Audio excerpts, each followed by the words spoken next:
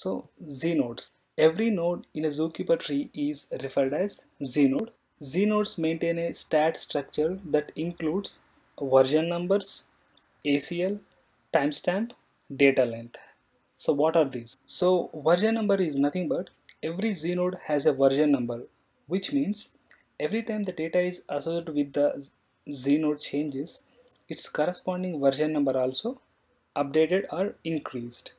And the next one is ACL. It is basically an authentication mechanism for accessing the znode.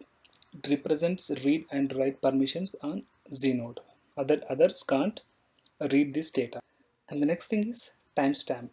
It represents time elapsed from znode creation and modification.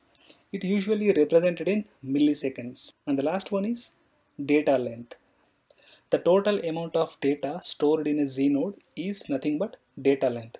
You can store the maximum of 1 MB of data in each node or znode. So the types of znodes, we have three types of znodes available in Zookeeper. They are nothing but persistence node, ephemeral node, and the final one is sequential node.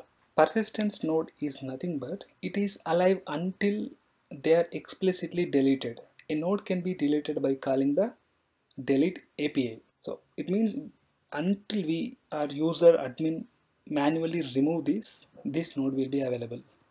And the next thing is ephemeral node. These are active until the client connection is alive.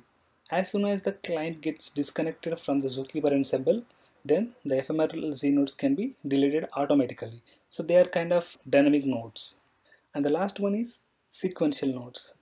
So these nodes can be either persistent or ephemeral, means there can be permanent or temporary. When a new znode is created as a sequential znode, then Zookeeper sets the path of the znodes by attaching a 10-digit unique sequence number to its original name.